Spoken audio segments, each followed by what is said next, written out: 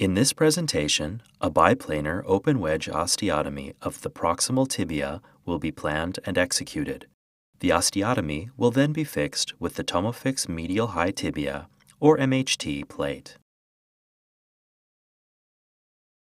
Following the completion of this exercise, you should understand the clinical indications and contraindications, the patient position, the surgical approach, the technique for the biplanar open-wedge osteotomy of the proximal tibia, and fixation of the osteotomy with the TomoFix MHT plate. An open-wedge osteotomy of the medial proximal tibia is indicated for unicompartmental medial gonarthrosis with varus malalignment of the proximal tibia and idiopathic or post-traumatic varus deformity of the proximal tibia. Contraindications include inflammatory arthritis. The patient is positioned supine so that the hip, knee, and ankle joint can be visualized with the image intensifier. A lateral support and foot pad are attached to the operating table so that the leg can easily be positioned in 90 degrees of flexion and in full extension. The contralateral leg is lowered at the hip joint to facilitate access to the medial proximal tibia. The sterile draping also exposes the iliac crest so that the leg axis can be checked intraoperatively. A sterile tourniquet may be used. The knee is positioned in a 90-degree flexed position. The anatomic landmarks, which include the medial joint line, the cranial border of pes anserinus, the course of the medial collateral ligament, and the tibial tuberosity, are marked on the skin. The incision runs from a point anterior to the insertion of the pes, runs 6 to 8 centimeters in a posterocranial direction, and ends over the posteromedial corner of the medial tibial plateau in line with the skin lines and the saphenous nerve. The leg is positioned in full extension and the knee joint is adjusted into an exact AP view under fluoroscopic control. The medial and lateral compartments are aligned in the AP projection. The leg is rotated into a position that locates the patella exactly anteriorly, which usually results in 1/3 of the fibular head being covered by the tibia.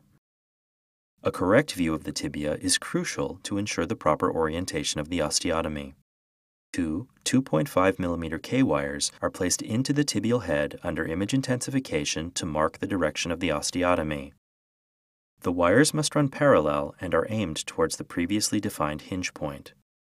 When the two wires are placed, it is important to ensure that there is sufficient space cranial to the saw cut for the 4 locking screws in the head of the TomoFix plate, leaving at least 30 mm to the ridge of the medial tibial plateau.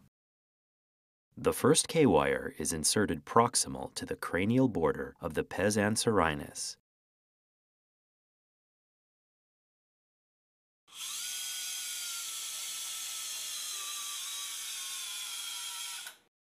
The wires must be inserted exactly to the depth of the lateral tibial cortex. The second wire is placed posterior and parallel to the first wire.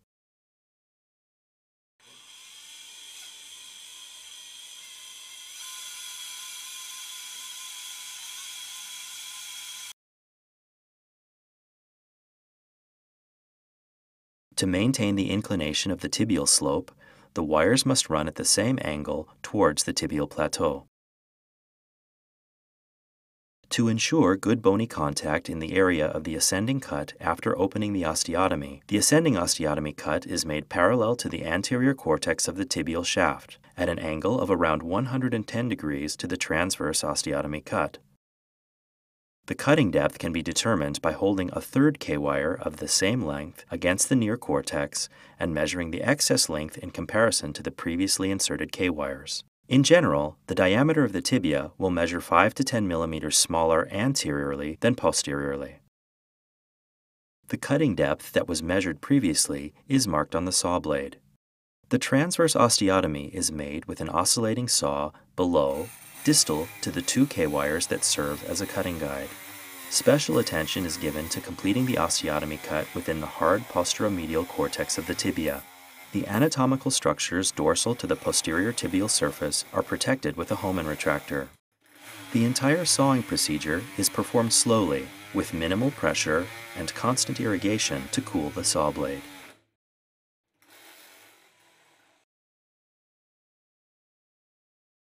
Once the oblique transverse cut has been made in the posterior part of the tibia, the ascending tibial tuberosity cut is made in the anterior part of the tibia with the thinner saw blade. The ascending cut is a complete cut, which includes the medial, superior, and lateral aspects of the tuberosity. In the patient, special care is taken to protect the patellar tendon while making the ascending tuberosity osteotomy.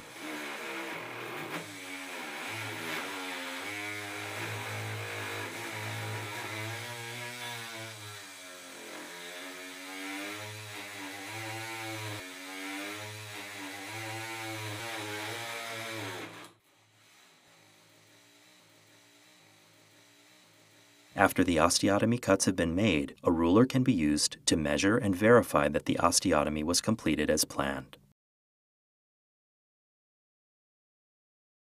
To stiffen the proximal segment and help prevent fracturing of the articular surface of the tibia, the two guide wires are retained in the bone while the osteotomy is opened and spread.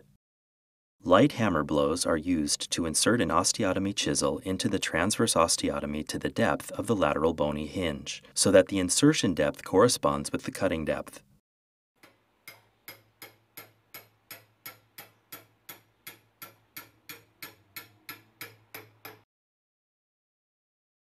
A second osteotomy chisel is slowly inserted to a depth of 10 millimeters less than the first.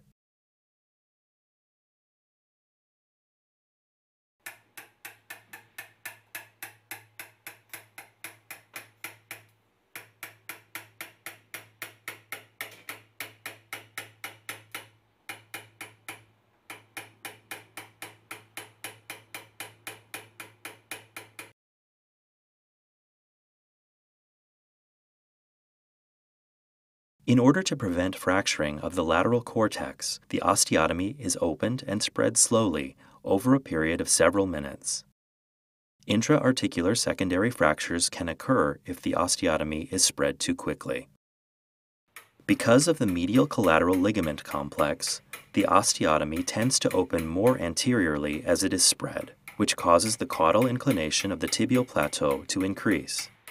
Therefore, it is important to ensure that the long superficial fibers of the medial collateral ligament have been released sufficiently and that the horizontal cut slides symmetrically. Additional chisels may be inserted to gradually spread the osteotomy until the desired opening angle has been reached. Each additional chisel is inserted to a depth slightly less than its predecessor. The chisels are removed.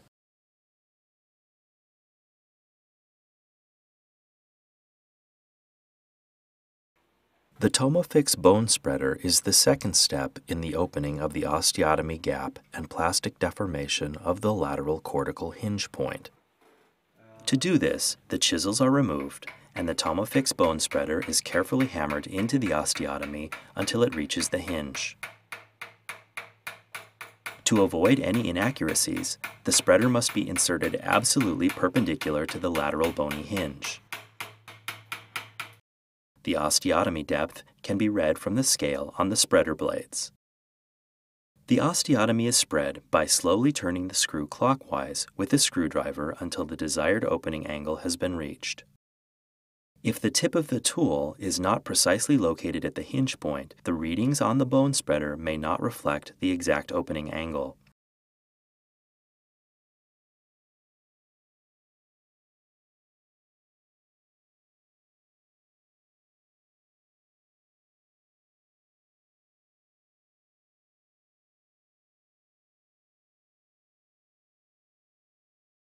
After the TomoFix bone spreader has been removed, the bone spreader forceps is the final step in opening the osteotomy gap to a base length corresponding with the preoperative planning. The bone spreader forceps is inserted into the dorsomedial intercortical portion of the osteotomy gap. The osteotomy is spread slowly by opening the bone spreader forceps until the intended opening has been reached. The guide wires are carefully removed.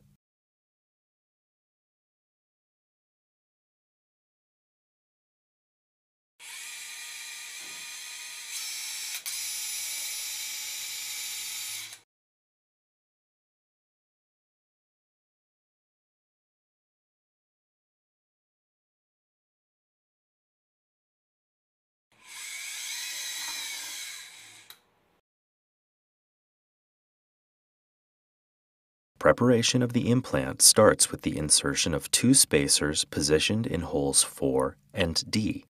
These spacers prevent periosteum compression by the plate during later plate tensioning and screw fixation. The guiding block is used to align the drill sleeves on the proximal part of the plate.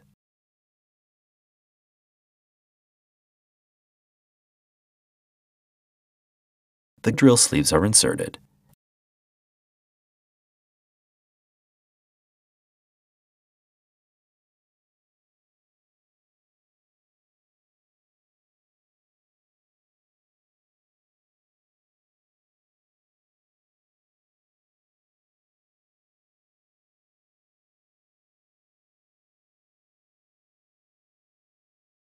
And the guiding block is removed.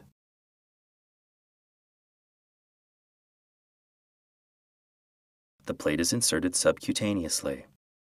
The shaft portion must be aligned with the tibial diaphysis, avoiding anterior or posterior cortical overhang. The plate is positioned using image intensification to ensure that the solid plate segment bridges the osteotomy and that the proximal locking screws are located 1 cm subchondral to the joint line. A centering sleeve is inserted into the drill sleeve in hole B, and a K-wire is used to temporarily secure the plate.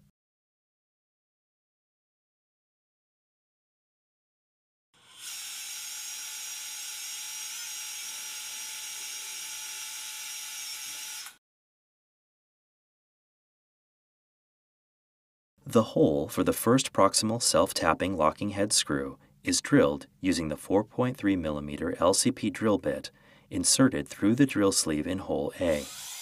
The screw length is determined either by reading the drill depth from the mark on the drill bit or by measuring with the depth gauge after the drill sleeve has been removed. The screws should be as long as possible without protruding from the lateral cortical bone. Care is taken not to rotate the plate as the drill sleeves are unthreaded. The screw is inserted into hole A using a power tool, but not fully tightened.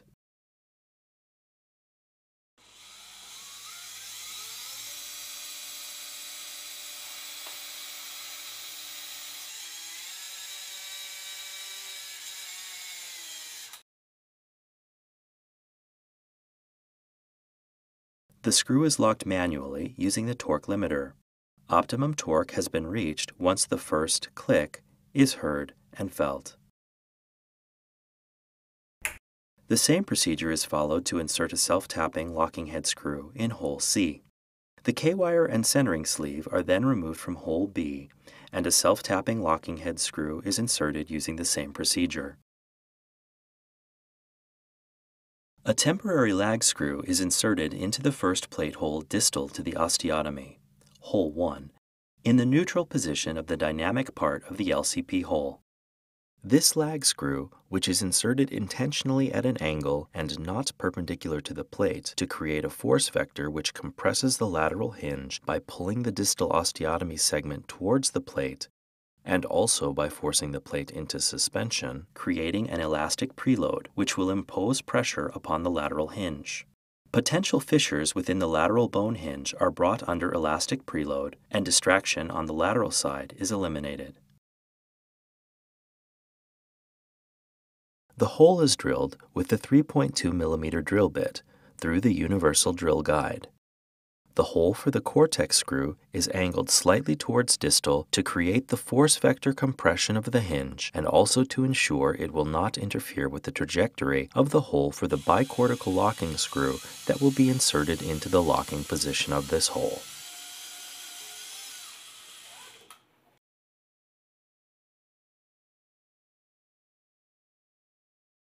The screw length is determined with the depth gauge.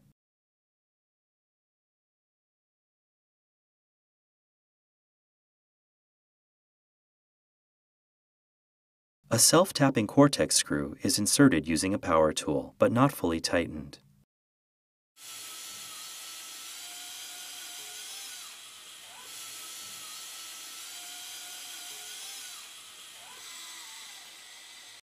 Special care is taken when tightening the cortex screw to avoid stripping the thread and any associated damage to the bone. The screw is final tightened manually with a screwdriver. The osteotomy gap is checked constantly while the lag screw is slowly tightened to avoid secondary loss of correction. A stab incision is made over hole 3. This incision will be used to gain access to holes 2, 3, and 4. A monocortical hole is drilled with the LCP Universal Drill Guide through the locking portion of hole 2.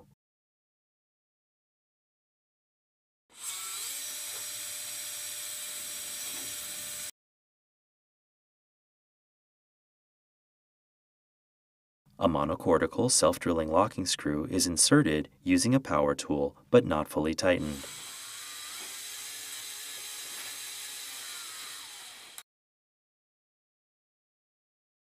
The screw is final tightened manually using a screwdriver and torque limiter.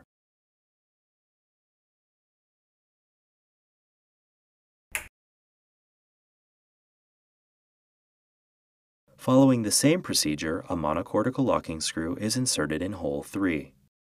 The 5.0 mm LCP spacer is removed from hole 4.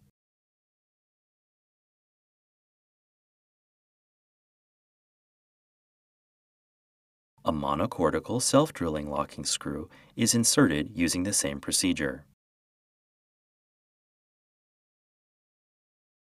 The lag screw is removed from hole 1.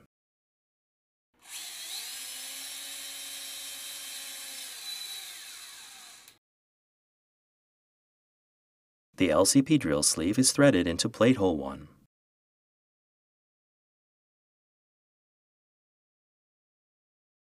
A bicortical hole is drilled with the 4.3 mm LCP drill bed.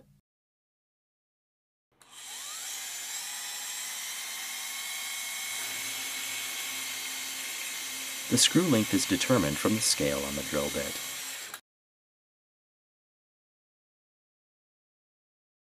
The drill sleeve is removed. A self-tapping bicortical locking screw is inserted using a power tool, but not fully tightened.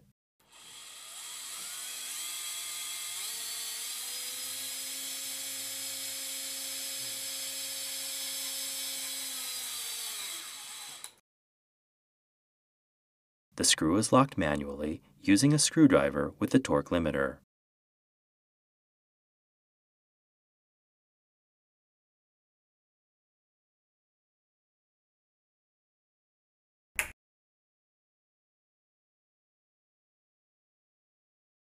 The 5.0 mm LCP spacer is removed from hole D.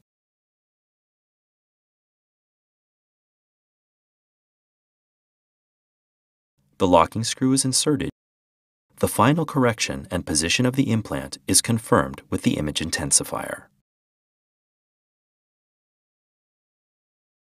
You should now understand the clinical indications and contraindications, the patient position, the surgical approach, the technique for the biplanar open-wedge osteotomy of the proximal tibia, and fixation of the osteotomy with the TomoFix MHT plate.